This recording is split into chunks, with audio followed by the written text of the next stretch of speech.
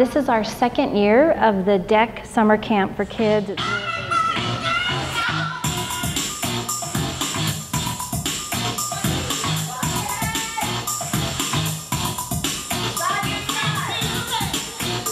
It's really in a theater arts enrichment camp for children in the 5th Ward.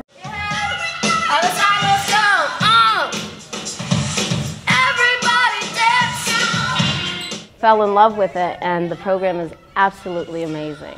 I hear them talking about college now, about certain things that they want to be because of the fact that they get to use their imagination, their creativity, and work with so many people. Students who are eligible to take this camp are students who have currently passed all of their core competencies and also other TACs.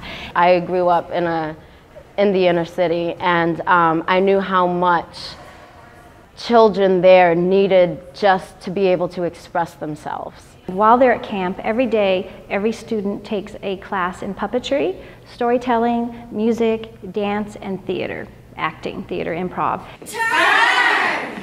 Let's see it again. Our goal is not to teach and create actors in the world. Our goal is to learn how to use their creativity and to think outside the box and to problem solve. They're more up to do things. So there's been so much growth in so many areas. I mean, these are skills everyone needs to succeed in life.